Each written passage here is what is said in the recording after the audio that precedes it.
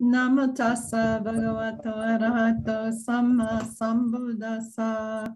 Homage to him, the blessed one, the worthy one, the fully enlightened one. Sadhu, sadhu, sadhu. So we are starting an adventure here. And when I got here, they had ordered a book that actually, I think that Bhikkhu Bodhi once wrote this before in 2016, I think. And then it has been sort of a rebirth for this book, that it is coming to be sold more often now.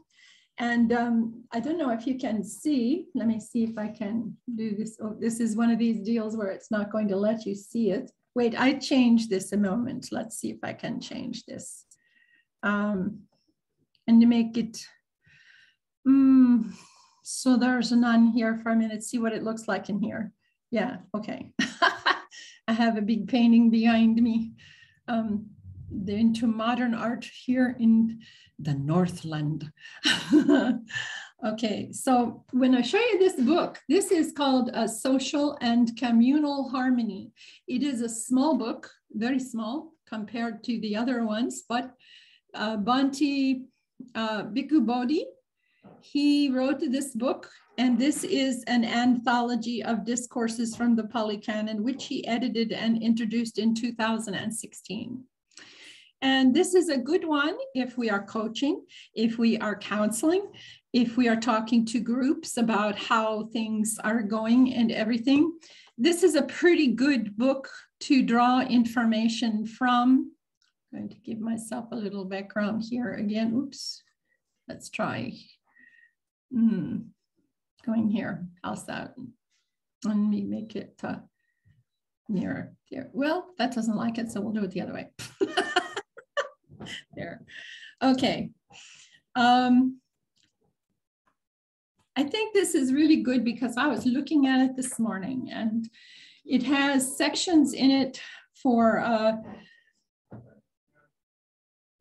right understanding, personal training, dealing with anger, proper speech, good friendship, one's own good and the good of others, intentional community, disputes, settling of disputes, and the establishment of an equitable society. It's broken down into 10 sections, little sections, not giant ones. We are going to look today at a section that has to do with personal training, and we're going to look at a section 4 specifically. I will tell you what's in here, but we're going to look specifically at loving kindness and compassion and the benefits of using the loving kindness and compassion for your effort to wake up, to become enlightened.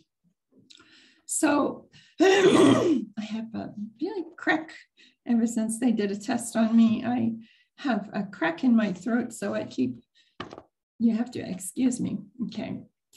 So in here, it's talking interpersonal training about subtitles of generosity, and then a superior person's gifts, and the gift of food, and the gift of Dhamma, talking about gifting. Then it has a section on virtuous behavior, and it has several pieces in that. And then from there, it goes to removing of defilements of the mind in the third one. And that actually uses suttas that I use when I'm teaching you a lot. It has 2 kinds of thoughts, the defilements of the mind, and then the effacement. And we talk about those suttas ourselves. Then it goes into loving kindness. And I wanted to bring this up, and I wanted to get some feedback from, we should have really announced this earlier, but I was on a very, very long flight and pretty tired today. But so loving kindness and compassion, this is what I'm going to get into with you. in a few of the small suttas, small pieces that he brought out about this, and talking to you about the benefit and having you talk to me a little bit about the benefit that you reflect from using the Brahma Viharas in the 4 divine abodes in practicing as the basis for your way to reach an opening in the mind. Okay, and I want to, just 1 second. Yeah.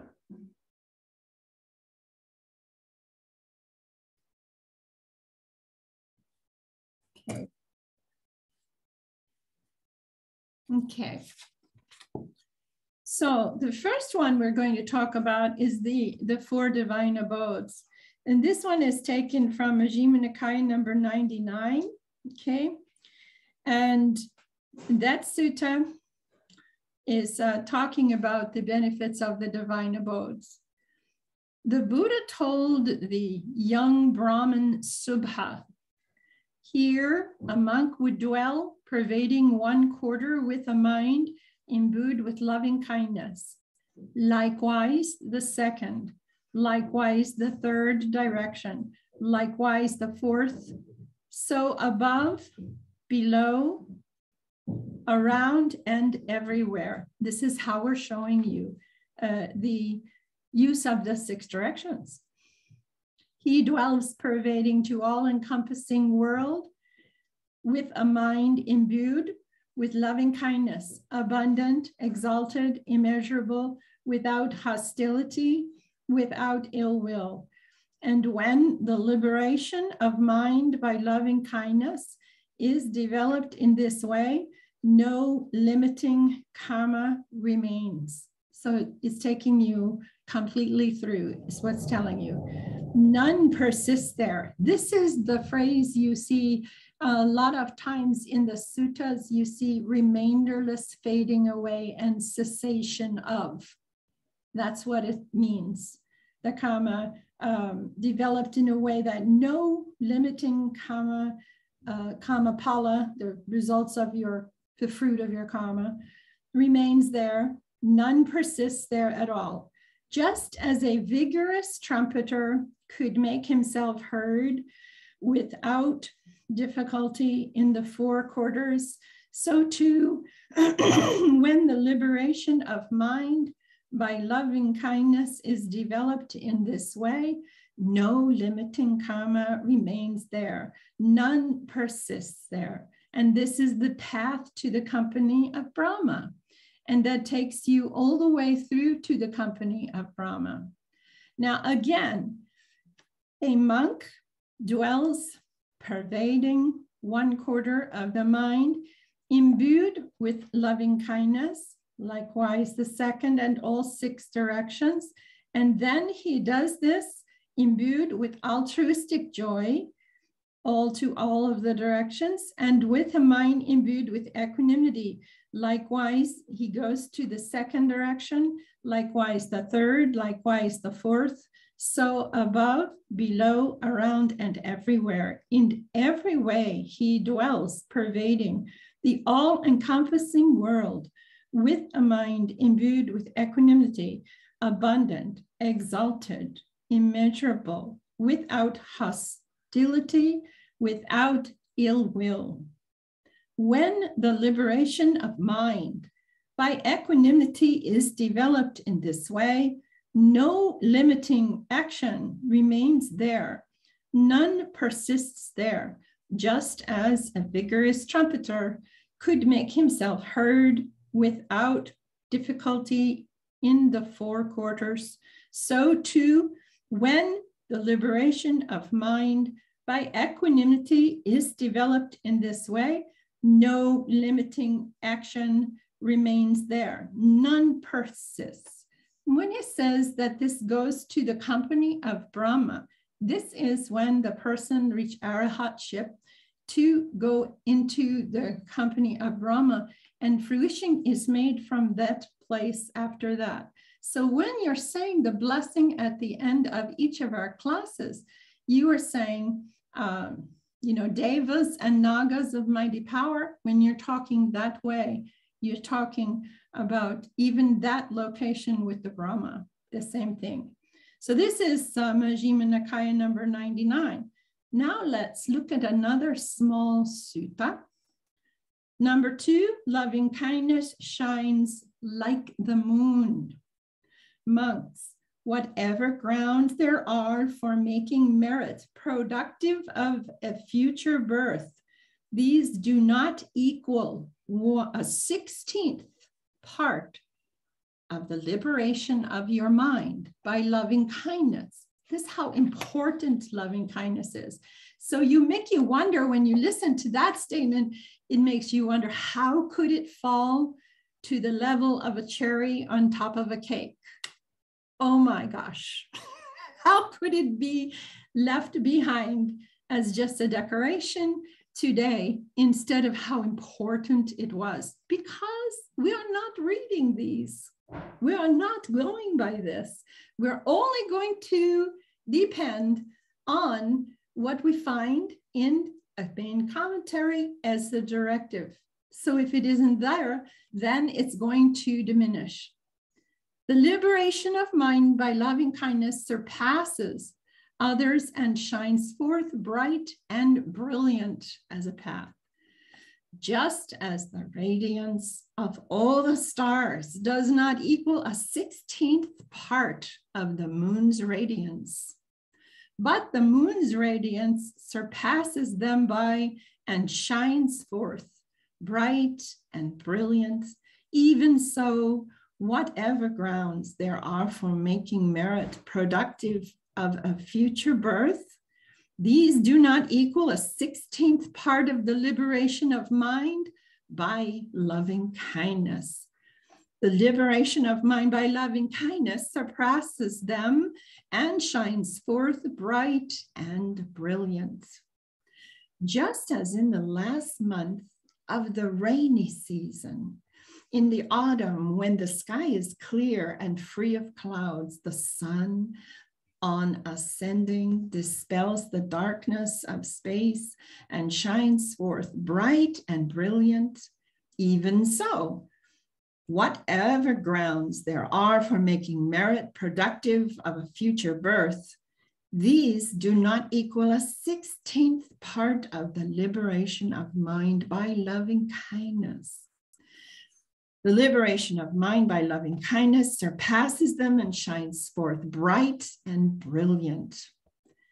And just as in the night, at the moment of dawn, the morning star shines forth bright and brilliant, even so, whatever grounds there are for making merit productive of a future birth, these do not equal a 16th part of the liberation of mind by loving kindness. The liberation of mind by loving kindness surpasses them by and shines forth bright and brilliant. This is coming to you from the Itipiṭaka. The Itipiṭaka in section 27. It's an additional book to the four Nikayas that we basically use. It's probably, I think it's part of the Khandaka, okay, the 5th book of the basket. Number 3, the benefits of loving kindness. Monks, when the liberation of mind by loving kindness has been pursued, developed and cultivated, made into a vehicle and a basis, and carried out, consolidated and properly undertaken, 11 benefits are to be expected. What are these 11 benefits we hear about? Number 1, one sleeps well. Number 2, one awakens happily. Number 3, one does not have bad dreams. Number 4, one is pleasing to human beings. And number 5, one is pleasing to any spirits. Number 6, deities will protect one. Number 7, Fire, poison, and weapons do not injure one as a cause of death is what this means. Very likely this is something that will not cause your death in the process of your life. Number 8, one's mind quickly becomes concentrated, meaning a profitable level of concentration or collectedness of mind. Number 9, one's facial complexion is serene. Number 10, one dies unconfused. And 11, if one does not penetrate further, if one fares on, one will then fare on to the Brahma world. When monks, the liberation of the mind by loving kindness has been repeatedly pursued, developed, cultivated, made a vehicle and a basis, carried out, correctly consolidated, properly undertaken, these 11 benefits are to be expected. You can find this in the Anguttara Nikaya, Book of the 11s in Sutta number 15. Okay. The next little one that comes, he did a great job at collecting these. The next one is called Still There Are More Benefits.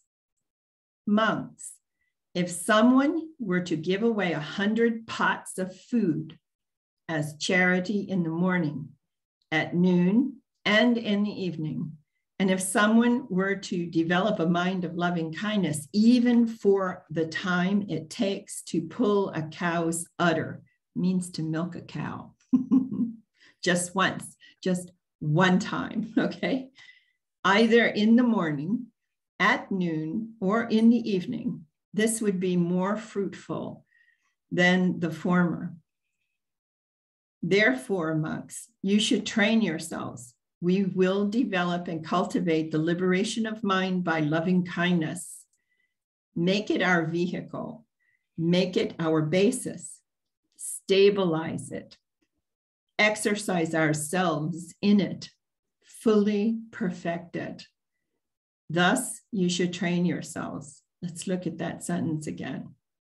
Liberation of mind by loving kindness. Make it your primary vehicle, not mixing it up with other practices, but try it for a month or two, just as your primary vehicle.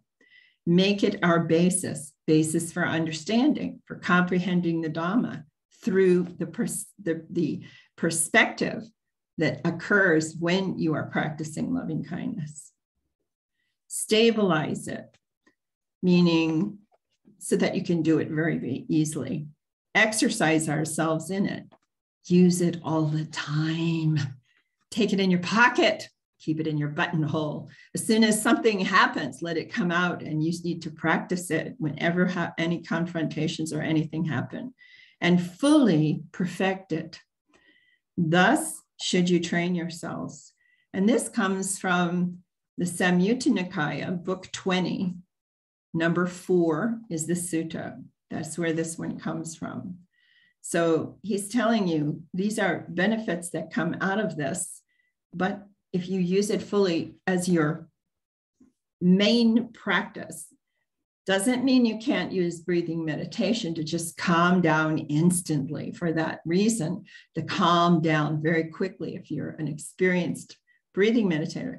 But when you are practicing with metta as your primary practice, you should have that in your mind, focus, breathing, life, everything, living everyday part of your life.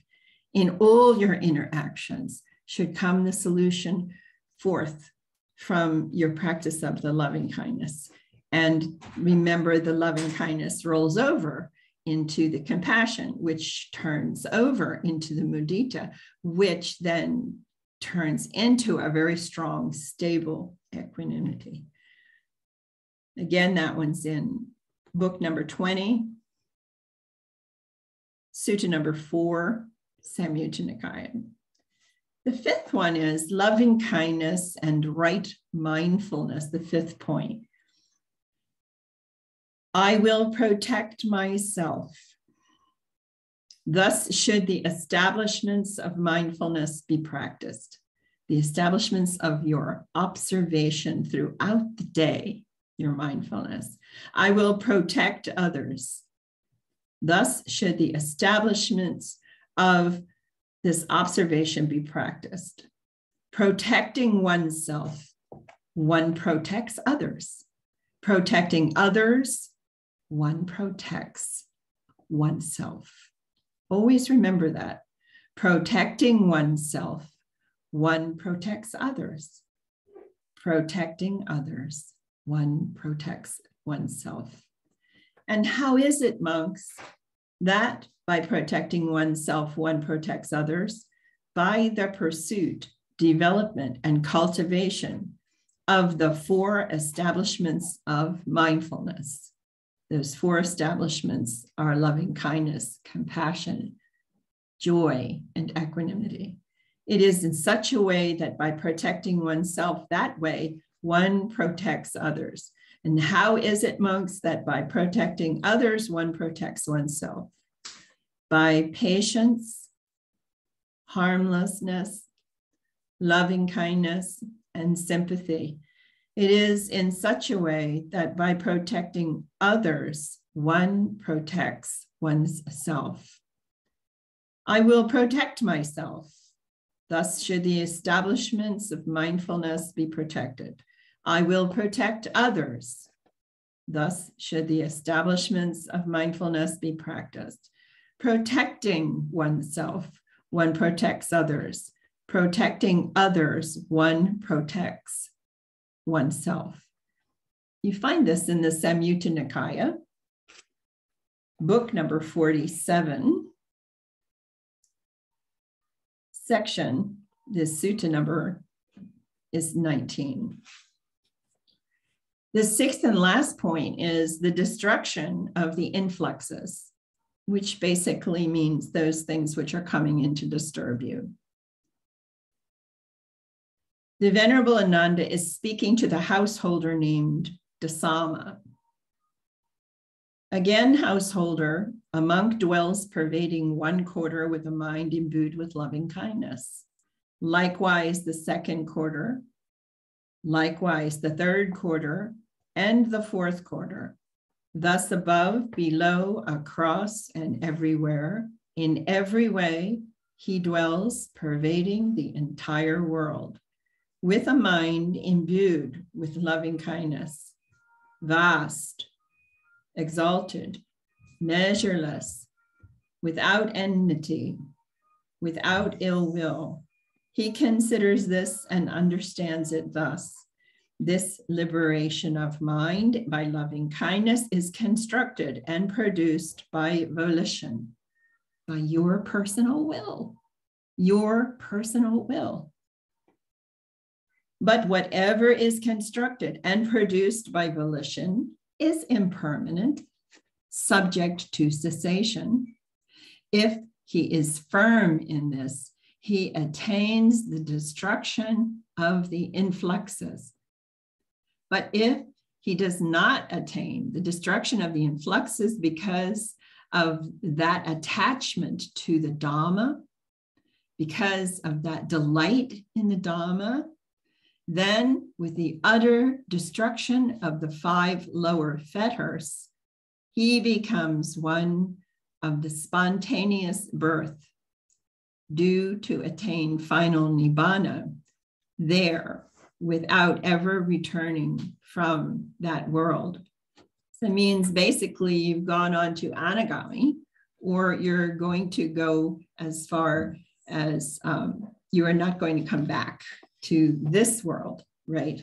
You will go with one more intention of reaching Nibbana at the end. And then this one is Majjhima Nikaya number 52 for verification.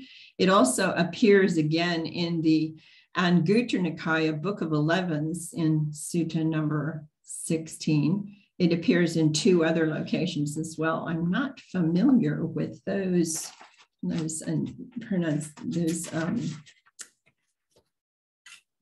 abbreviations. Just one second. Okay, middle length discourses of the Buddha. MLDB is for middle length Discourses of the Buddha. Okay. Which is a separate book from Majjhima Nikaya. Okay.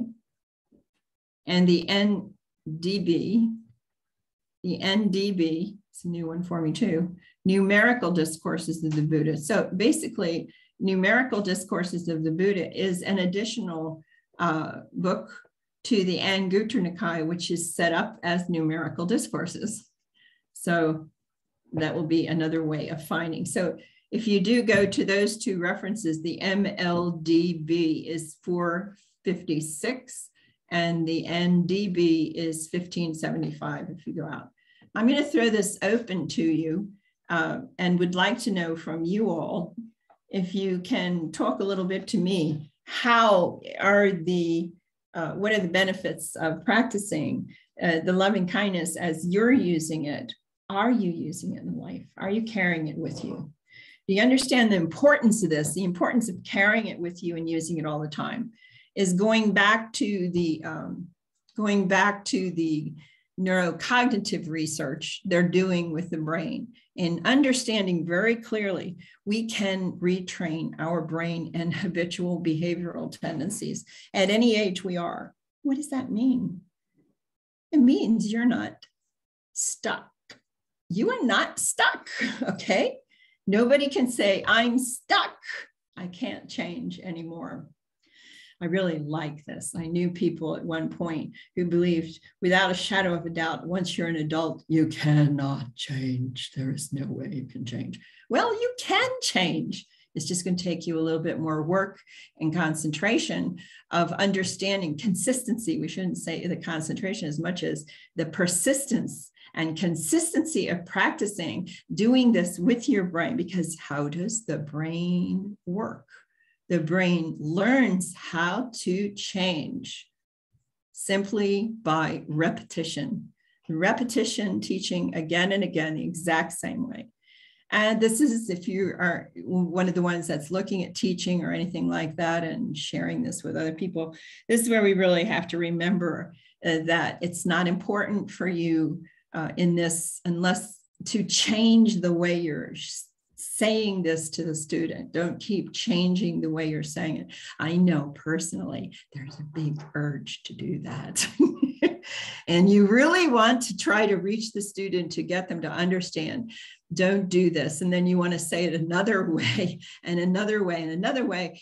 And it's not just, you're really trying to reach out to the student and get them to understand precisely what you want them to do repeatedly again and again and again to change the habitual tendency of the behavior pattern in the brain. But when people see you doing that kind of thing, they think immediately, this person wants to make this their own way of saying, their own way of teaching. But you stop for a minute here, okay, just for a minute. You have somebody who is teaching this stuff for 45 years, and he's telling you this is precisely how to say it. It's how it worked with thousands of people. And he's telling you exactly what to say. It's a good idea to keep going and understand saying it the same way again and again till the student comes to you at the door one day and they knock and you say, yeah, how's it going? And the student says, you know, and they repeat to you just what you said to them the same way. And you're there, you got it. Yeah, your brain is going to change now. That's how your brain changes. Brain communication between me communicating to my brain is different than me communicating with you. It's a different form of communication. It has to be a constant tap, tap, tap, tap in order to change. And the older you get, the longer we have to tap, okay, to do this. But the most important thing you face today is having the opportunity to teach a group of people and to teach them in a retreat setting or in a 4-day workshop or something like that. It's super important that you keep saying this the same way every single time so that they can go and remember it that way. You only have one shot to do that. Why is it so important? Because ingrained in most people is this is a retreat. We came to do this. Now we're going to go back home and we're going to go back in life. And what we face is when you go back into life, that's life. And we just try to go through it, but we don't keep practicing. So we're teaching you, we need to be sure we tell people this at the very beginning of the retreat. We're teaching you something to put in your pocket and to store in your buttonhole right here so that it's right with you all the time. And somebody confronts you, somebody says some snide remark to you, somebody tries to get you upset, or they get angry at you, you know what to do. You know what to do. You just smile and you let go, relax, smile and come back into it and just let it go. Yeah, you just let it go. So let me hear from you all. What do you think about this? The value of the Brahma Viharas in taking you to the main attraction, which is getting to a point where you can experience rebooting your mind, opening it up and seeing what it's like when it operates without any pressure on it. What do you think about that?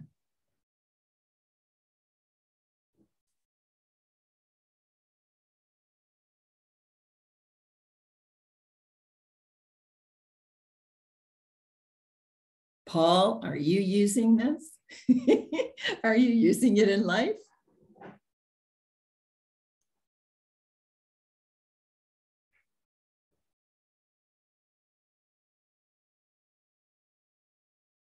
Ah, I see Hugh.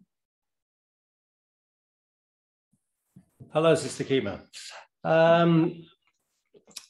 My first thoughts on this is the real beauty of the loving kindness is that it works with softness.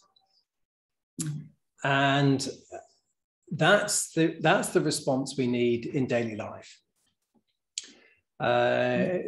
The temptation always with things that occur in daily life is to respond with tension. Mm-hmm. And so the teaching is really, really helpful because it shows you and demonstrates how to work with the release of tension, how to work with whatever comes up in the mind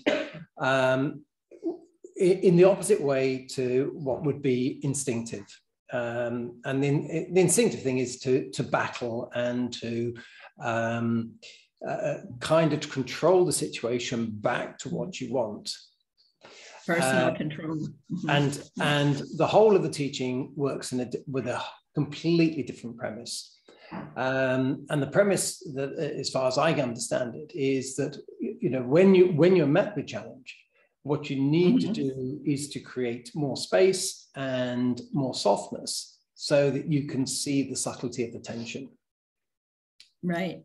And so it gives you that little tiny space to decide where your direction is going to go. And this is a completely different neural pathway to what we're familiar with. And what it does, and if you also embody the loving kindness itself, so that not only are you creating that space for yourself, but if you then revert to the loving kindness and put a little bit of loving kindness into the situation, what that seems to do is to create space for others to rebalance, not necessarily immediately. But what I find in my experience is that it creates that reflective space. So then people will come back with a reassessment of what the situation is, rather than from an entrenched view, for instance. That's really good. It's a really, really good point. They need this space to just catch themselves and realize what's happening, and then have a reply in alignment with the teaching. But it also does give the other person that space. They have that also. And another thing is the familiarity with where they're at. People come to us a lot of times in our face about things. as if it's the only thing happening in the whole world is what's happening in their world, and they're angry because blah, blah, blah. It has to do, everything's happening to them. When you have a line of familiarity to touch base with them, because most of what's happening of the drama, anywhere that the drama is happening, at any level of society, it's the same one. I mean, when I'm living in a very low end of the society, I'm seeing all the same dramas as in the middle of the society, as the middle of the upper society and the king's palace. the dramas are all the same.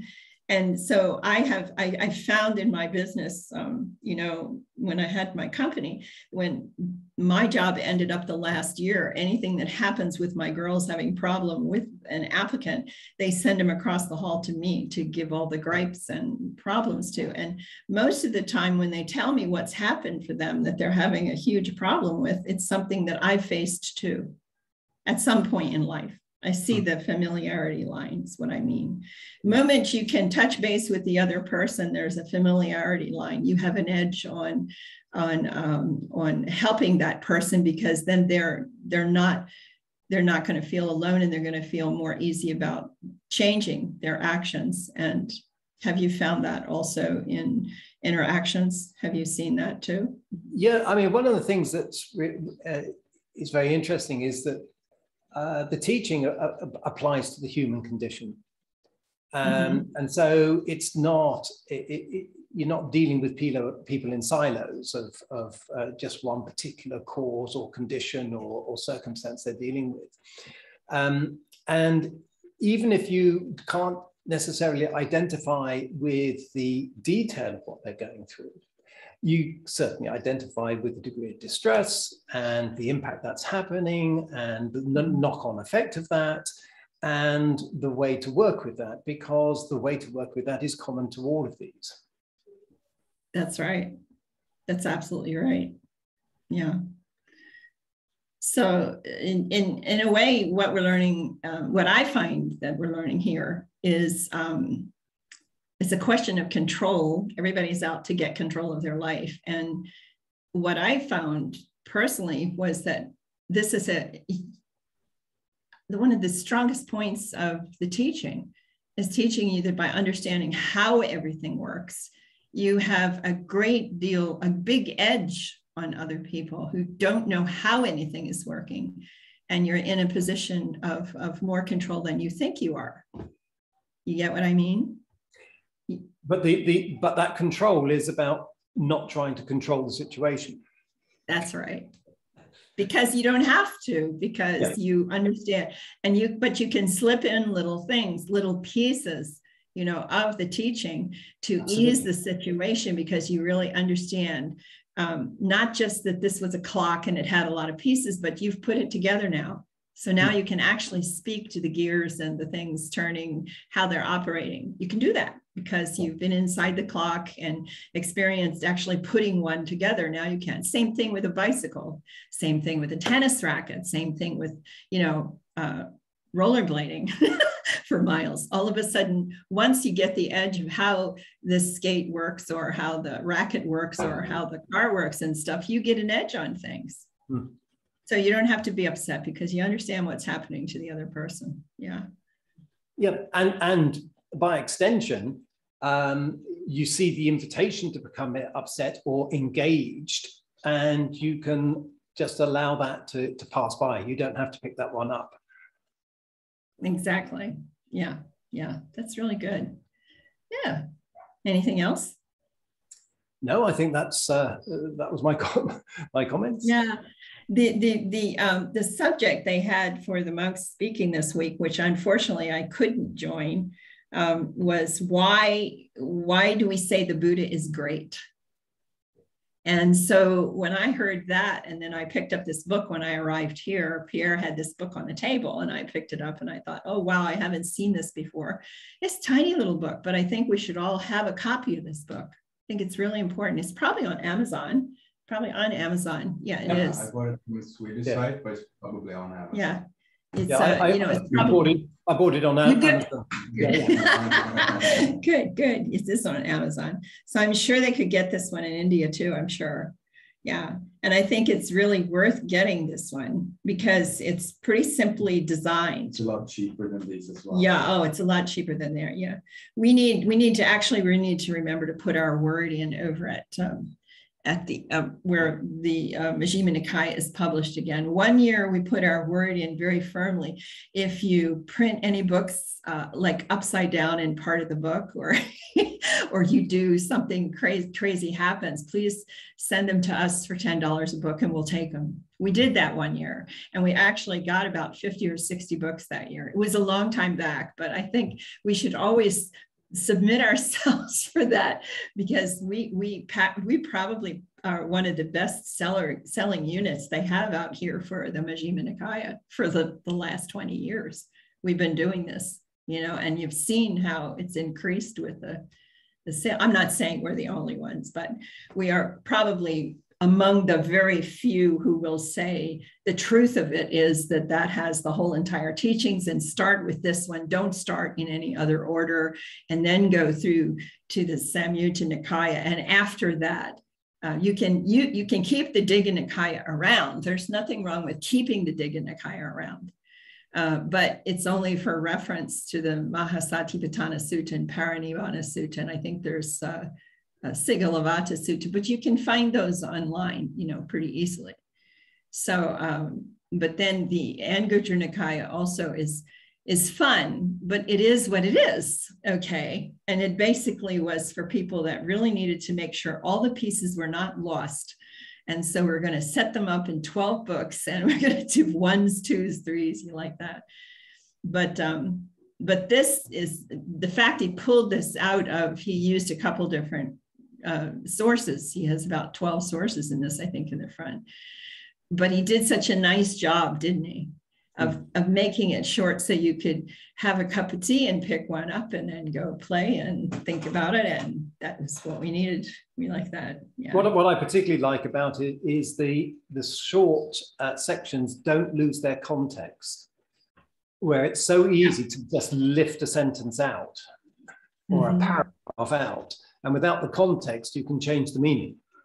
And I really appreciate Bhikkhu Bodhi so much when he does this way, because that is one of the problems for the younger monks who are trying to use the text, but they don't quite have enough of it, you know, to bring the context into their talks.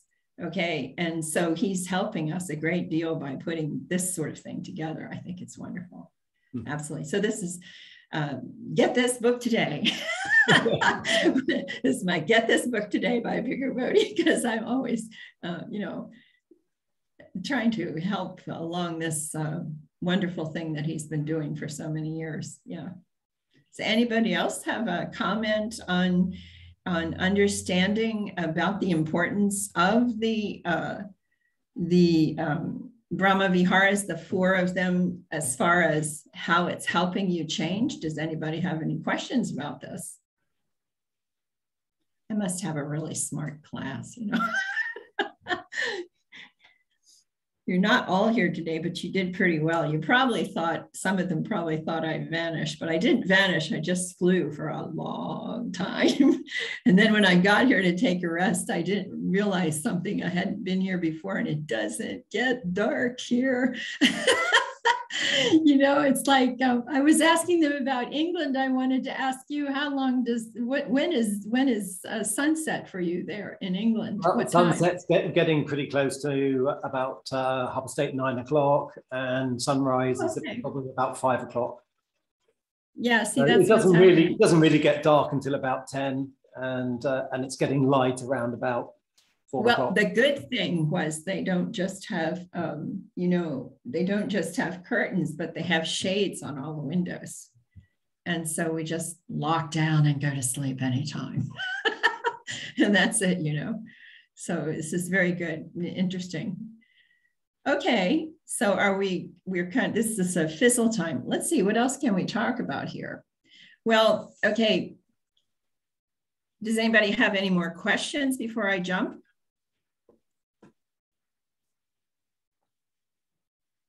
They all want to see me jump. Woo, there we go. Okay.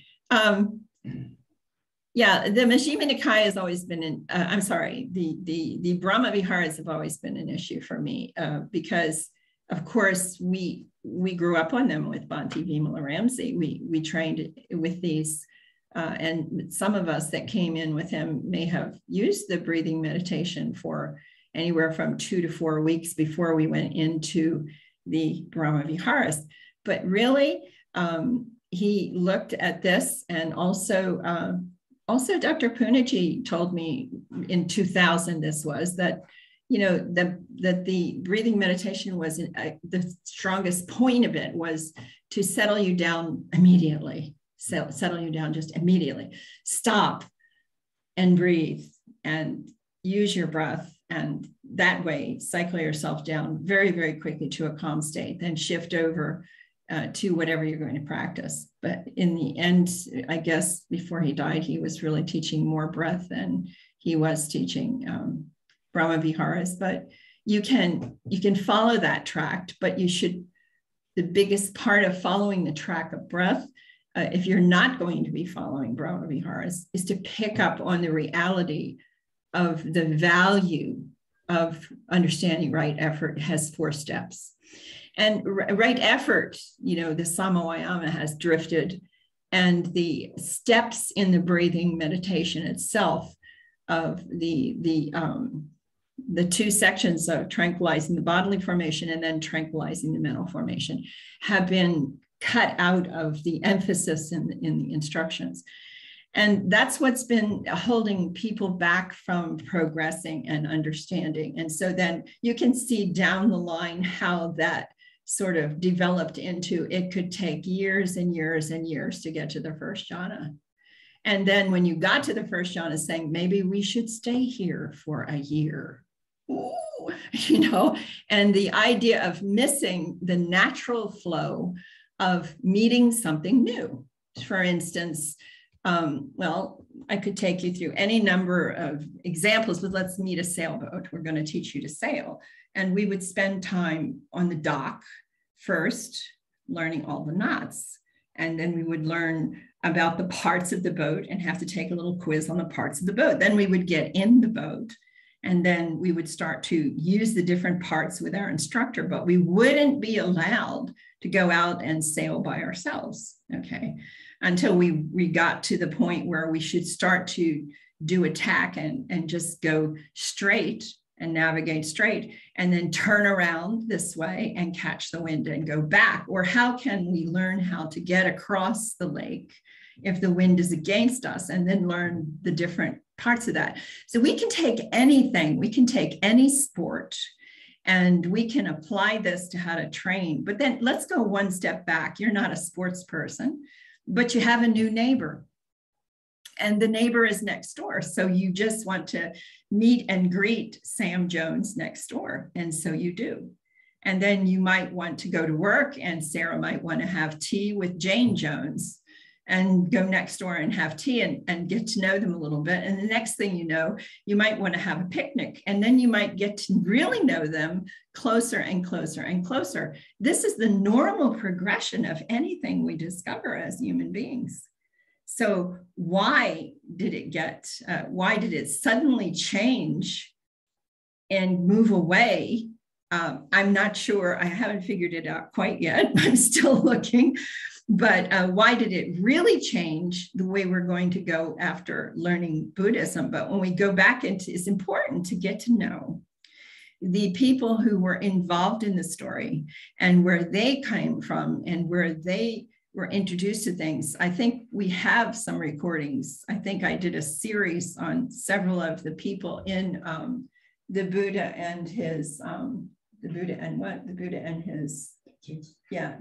his teachings. We took the green book, and that's my favorite book, The Buddha and His Teachings, which is a free book. You can get it online. It's one of the things that's connected with K. Sri Dhammananda, I think. And you go and you examine that to get to know who all these people are, in the stories. Who was Sariputta and who was Moggallana? Did they know each other before they were Sariputta and Moggallana? How did that all work? And how many Kassapas were there? There's 5 Kassapas, 5 different Kassapa brothers floating around in there. And what were their parts? And what was important about Anuruddha? And how about Kimberly and Kohita and Kandanya? And these, what were the parts that they played in the importance of teaching? You can find these in the suttas. But when you leave the suttas, you try to go outside of this, and you end up not just relying on just one particular commentary or a group of commentaries, but you're only relying on those folks who are far away from the beginning, and understanding what was going on for these people and how their little jobs in the structure of the meditation school, as I call it, was a meditation school that was moving around India systematically on foot as part, well, maybe in a cart with bulls pulling it, a couple times. That works. It's very slow, but it works, and going from place to place and teaching. And then we even have the preservation of the structure of the school. Within the suttas texts, we can find the description of how the school was organized and when the students could talk to each other. That's interesting. There was actually a time they could talk to each other. Yes, there was a time they could talk to each other. Well, who would they talk to? And it makes perfect sense. Sotapannas would talk to Sotapannas. Those trying to get to be Sotapannas would try to talk to others who were trying to get to the Sotapanna. And when you're Sotapannas, you're talking to a group of people who are trying to get to Sotapanna and fruition, that group, okay?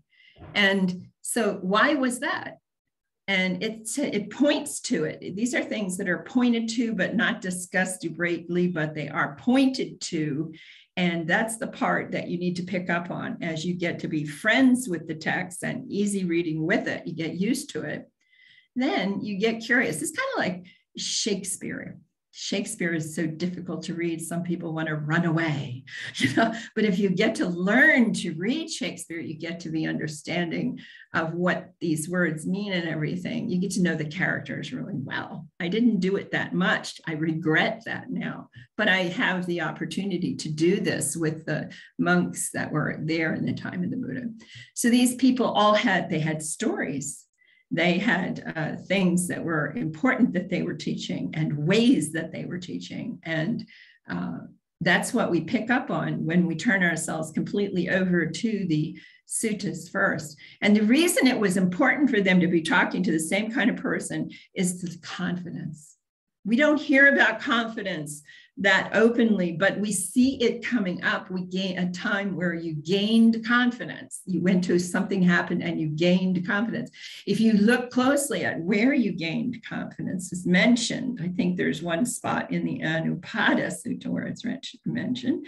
And we stopped Bhante and we said, what does this mean? What, how? And then he started to tell us a little bit about the organization of the school and talk about it a little bit.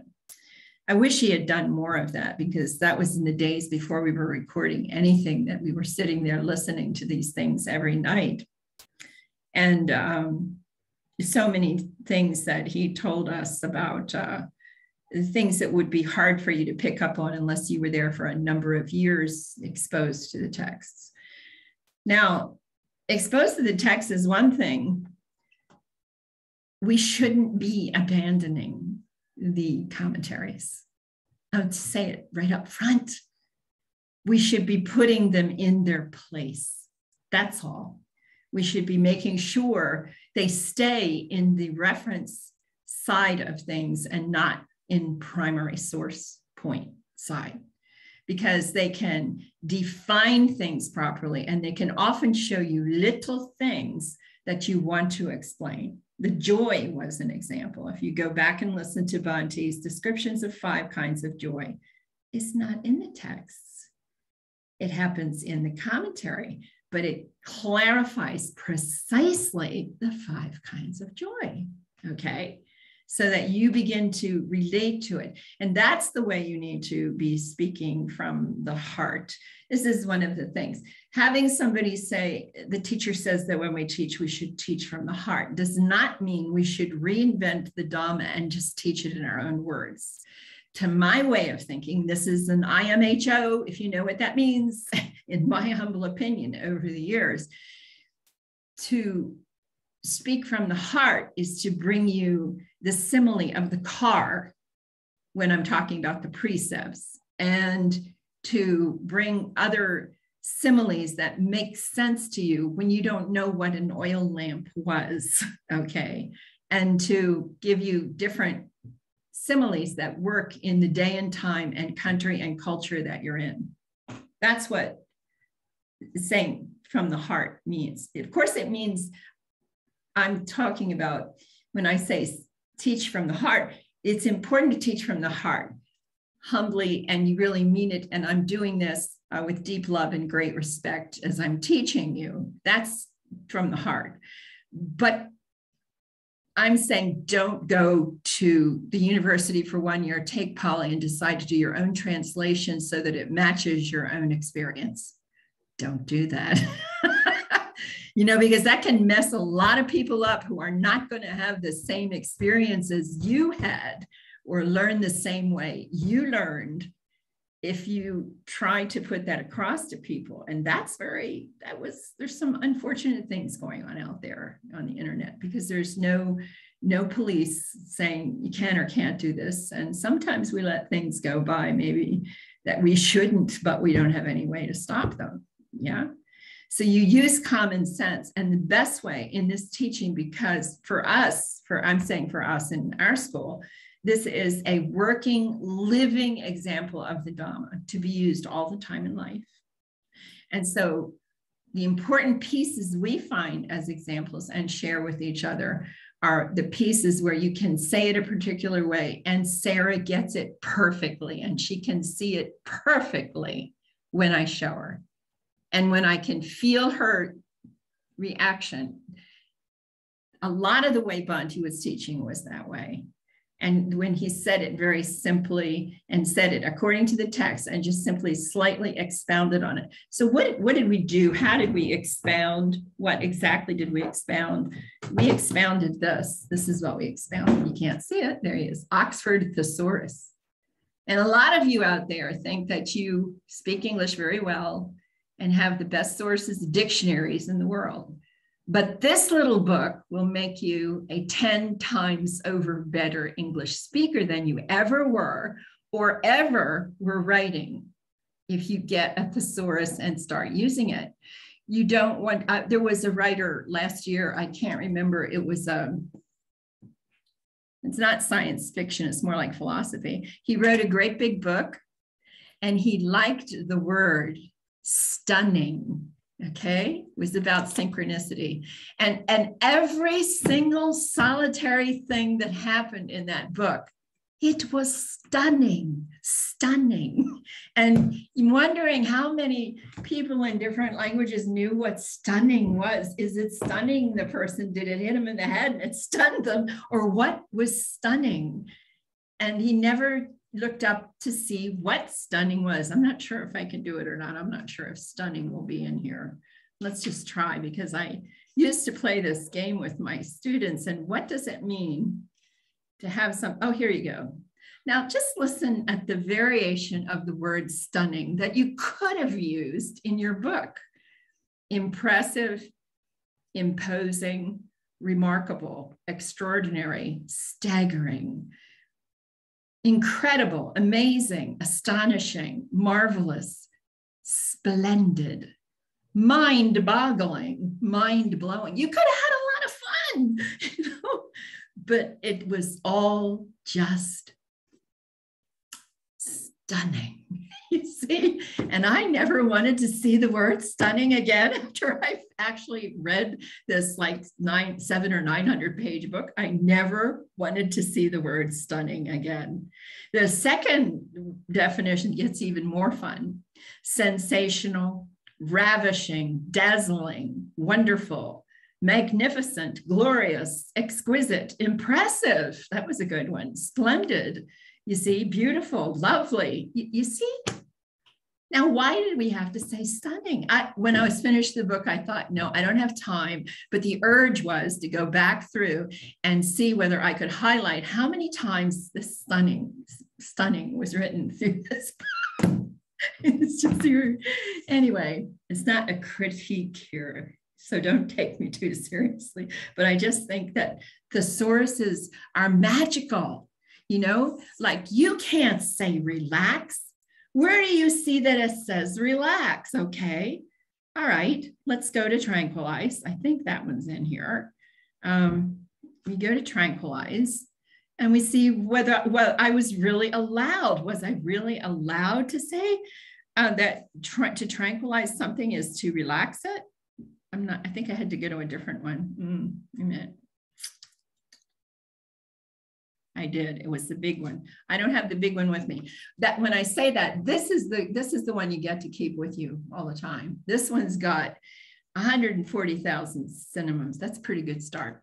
Okay, the bigger books, which we had 5, and before we would change a word, just so you're aware, we took it seriously.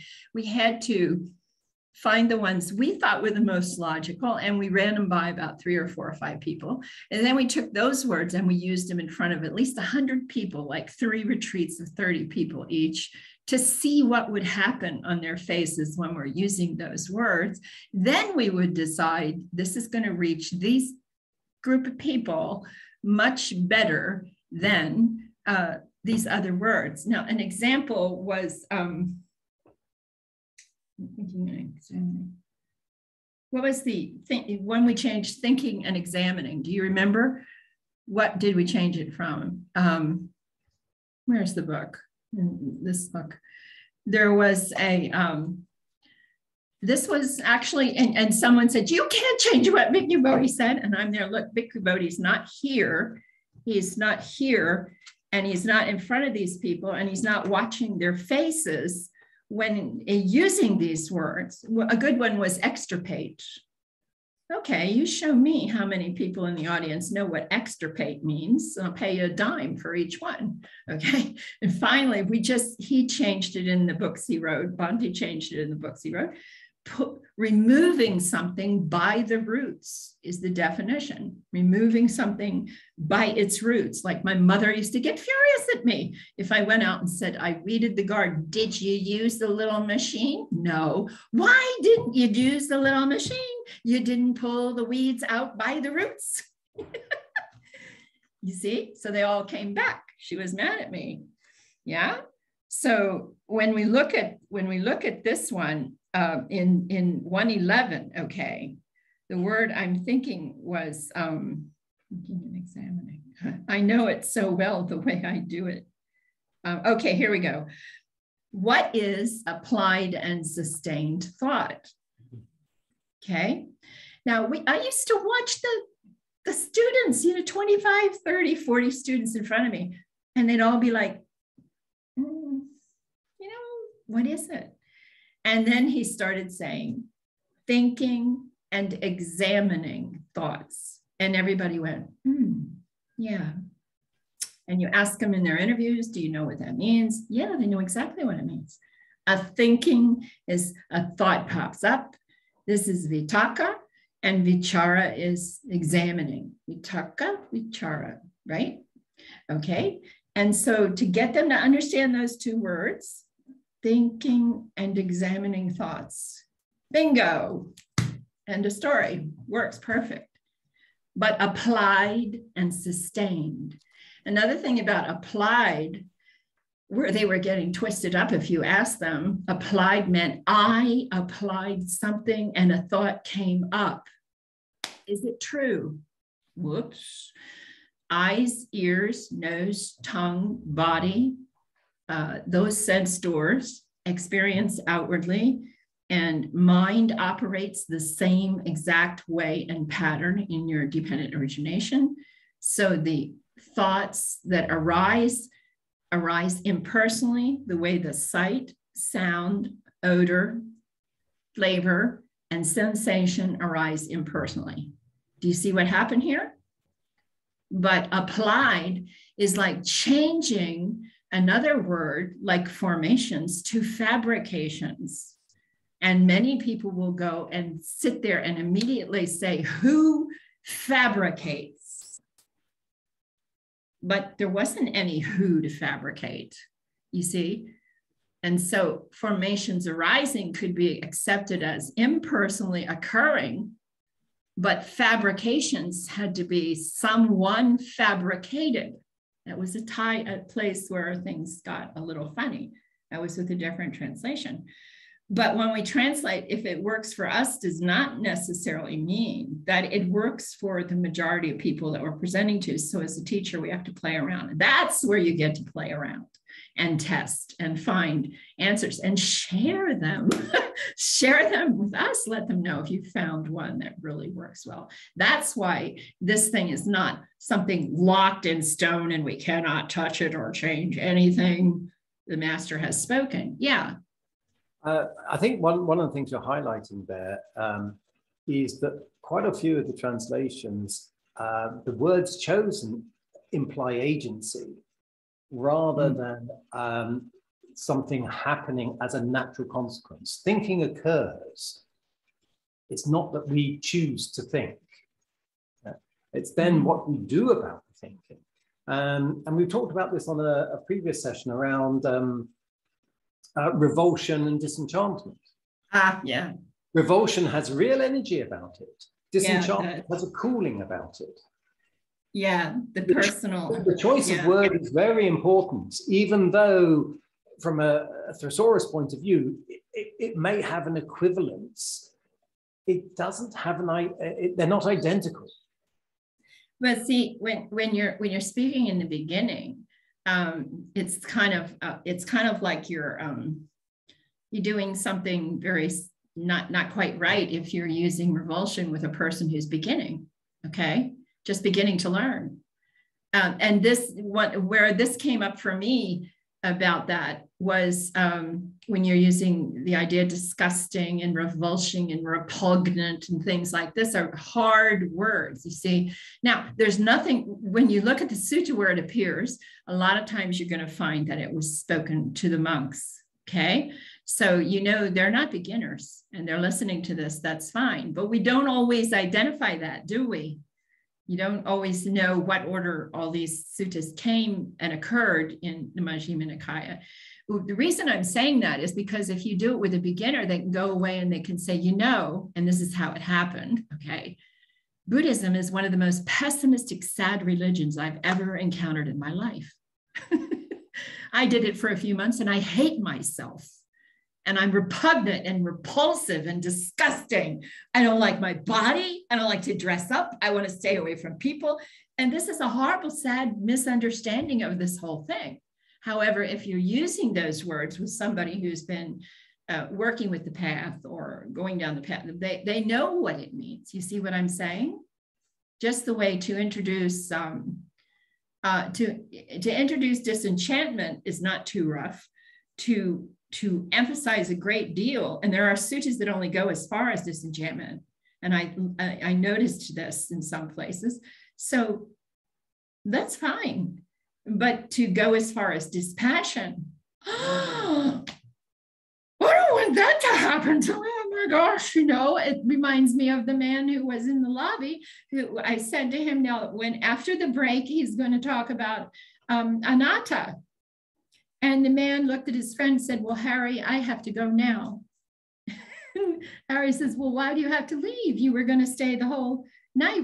Why are you leaving? I can't stay here and listen to this man talk about anatta, the self. If there's no self, that's a horrible thing. After all, I've been trying for weeks to have a date with Norma at the office. And what will I do if I don't exist? And he walked out. He walked out of the lobby of the temple and left. Because he was terrified of no self. Even a discussion about it was scaring him. And I'm not being funny. It was funny, but but he didn't know it was funny. It wasn't funny at all to him. You see? So where did this whole thing come from? When I couldn't do it. I couldn't physically be there because I was between plane and airport in Pierre and coming here when this discussion happened this time, the bi-weekly discussion, but the topic was, tell us why the Buddha is great. That was the subject. And so I wrote a note to Bhante Kusala and I said, please, include this when you mention it. But oh my gosh, the door you open, when you open that door, you can hear some strange things come across because some people are talking about things that we should be emphasizing, maybe the other side. I don't say don't talk about how many people are leaving and how many people are coming, but they only think you should talk about who's coming and not who's leaving. And somebody mentioned who was leaving and they didn't emphasize, they didn't explain any of it. And then I couldn't go to that one. I was kind of sad about that because I certainly would have had a few things to say about it. As if to say, if you my question, I think that got across in that one, I think I sent a message on the chat and I said, ask them, why are they leaving? How many of you asked them why they are leaving? That is the emphasis today in today's cultural setup in any country you are. Why would you leave a Buddhist temple? Why would you do that? And this is what the monks need to sit down and discuss openly before it's too late. And the reason you would leave is because of a lack of certain things. Find out what it is included in your temple. Rearrange your programs. Fulfill the void. Come on, you can do it. You don't know how to do it, write me a note. I'll show you how to do it. You can do it. It's not reason for it, but we have to look very carefully at this time.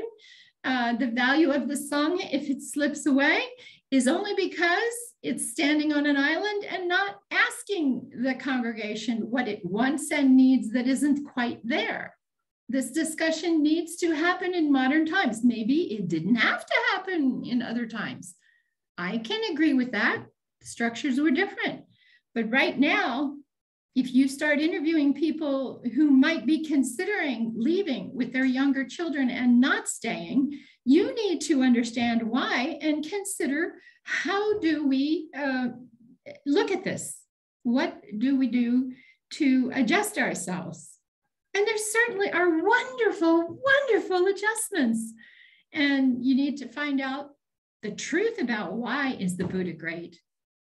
Oh boy, I mean, I really wanted to be there. It was like one of those things where I could have kept going and going and going and going on it. We should do one of these here. We should ask you all to come and tell us, why is the Buddha great?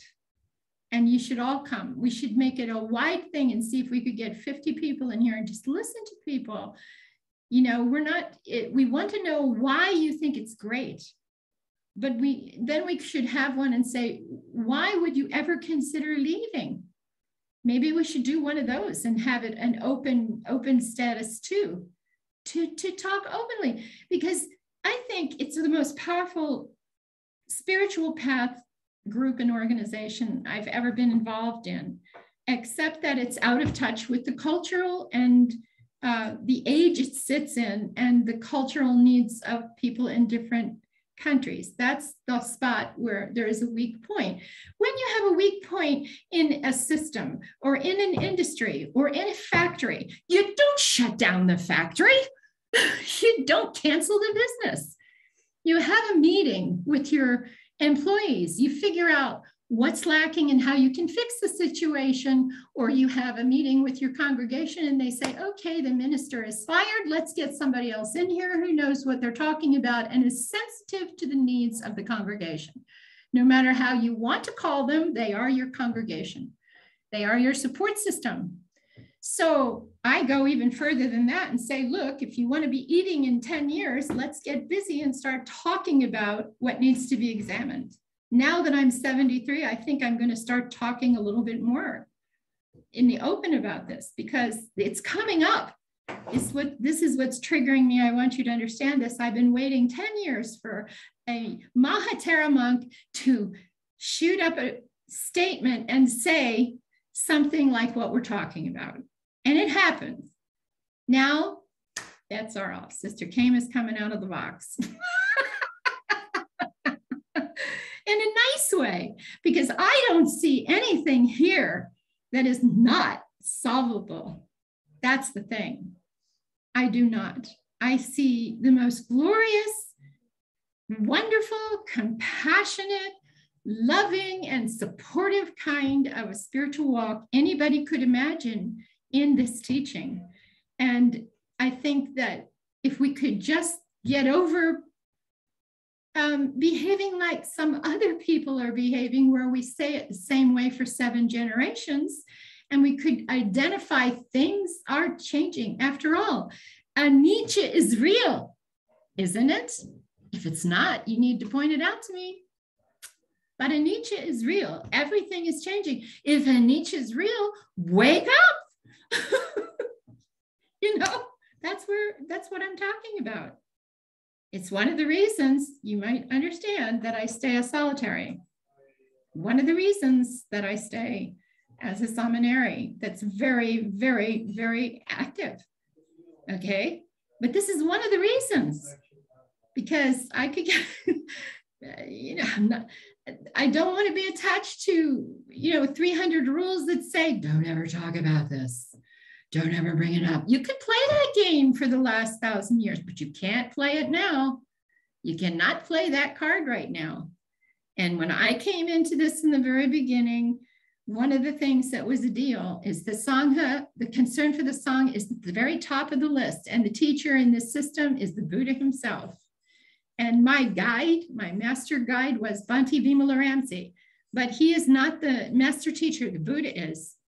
And when we teach what the Buddha taught, it has to be for the support and the growth and the security of the Sangha. That's how I was created. And Buddy says, what have I created? And here I am. So if you love Buddhism, you will question it. If you love it and want to remain supported by it, you will dive in and talk about it openly. And everyone who speaks will hear you.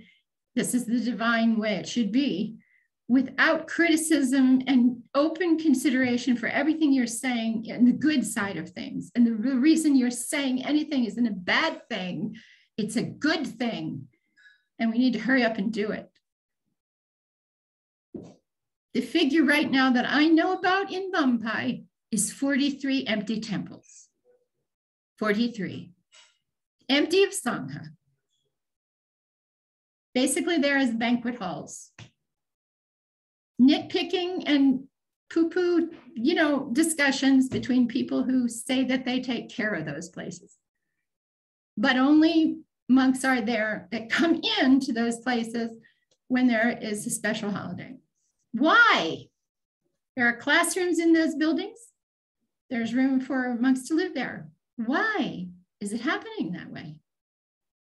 And can they be turned over to people who want to do just monk functions, and do they want to turn those buildings over for use, like for nuns to use and monks to use that are dedicated programs to the Dhamma? No. They want to hold on to control. Why? I don't know yet, but I got a few more years. I might figure it out. So we're going to let you go. I'm going too far. I was only going to go to, I did pretty well. It's 4:30. Okay. So I hope it was interesting for you today. And all things done in the joy of the Dhamma, all things for the support of the Dhamma, all things certainly for the support and growth of the Sangha in a good way, in a positive way, and in an open-hearted and open-minded way for the best possible growth that can happen in this century so it keeps going. That's what I want to see. And I want to see everybody smiling. So have a really good week. Let's say our prayer. May suffering ones be suffering free, and the fear-struck fearless be. May the grieving shed all grief, and may all beings find relief. May all beings share this merit that we have thus acquired for the acquisition of all kinds of happiness. May beings inhabiting space and earth, devas and nagas of mighty power, share this merit of ours. And may they long protect the Buddha's dispensation. Sadhu, sadhu, sadhu. Ding, ding. Thank you, Sister Khema. Thank you. My